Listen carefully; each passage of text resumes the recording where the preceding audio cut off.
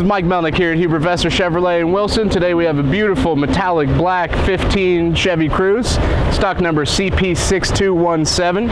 As you can see, front end, you got your chrome accents, your Chevy bow tie. Come around the side. Take a look on the inside. You have jet black interior, cloth seats, 16-inch aluminum wheels, chrome accents all over the place. Pop the trunk open, take a look in here. Huge trunk for a small car. You also have your standard spare tire and jack.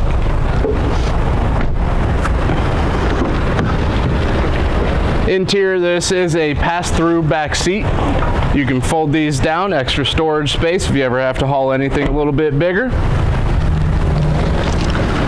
Jump on in.